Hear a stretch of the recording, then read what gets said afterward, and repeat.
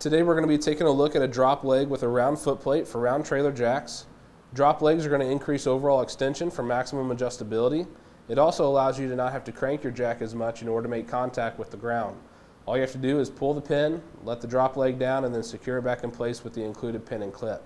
Now this can save a lot of time and a lot of effort. It's also a great and cheaper solution when compared to an electric jack. It's great for trailers with weight distribution, and it keeps you from hauling around extra blocks of wood or bricks. This one is designed to work with trailer jacks with a 2-inch diameter inner tube. It's also got the indention that would line up with the indention in your trailer jack.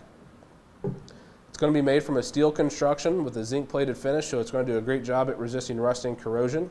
The foot plate is going to be welded onto the bottom of the tube. If we take a measurement of the diameter of the foot plate,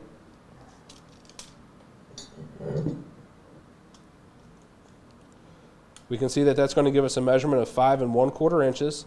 So it's going to do a great job at spreading out the applied weight, especially on softer ground, to help prevent sinking. It also increases overall stability. The diameter of the tube is going to measure 1 3/4 inches, so again it is designed to fit inside of a 2-inch diameter inner tube on your jack. This drop leg is going to feature 5 adjustment holes. The distance between each hole is going to be 2 inches, center on center, so it's going to give you a total or a maximum of up to 8 inches when it comes to adjustment.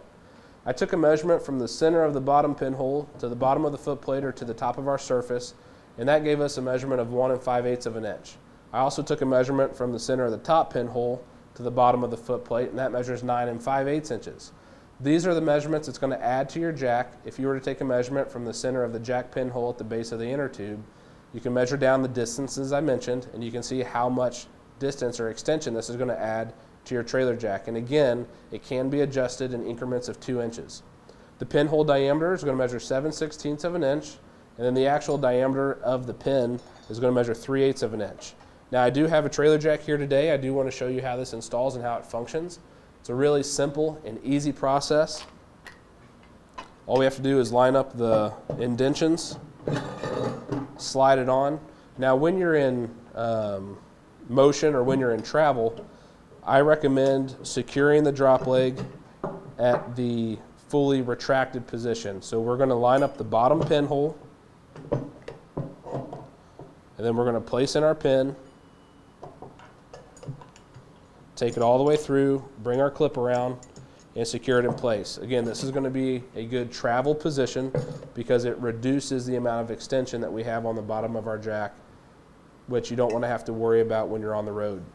When you get to your destination and you're setting up your trailer, to reduce the amount of cranking that you have to do, all you have to do is remove the pin,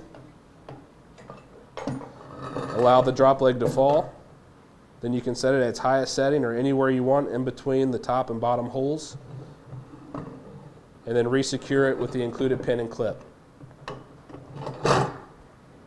So again, drop legs, they're going to increase overall extension, giving you maximum adjustability. It's going to save a lot of time and effort when it comes to cranking, and this is a great and cheaper solution when compared to an electric jack. That's going to do it for today's look at the drop leg with a round foot plate for round trailer jacks.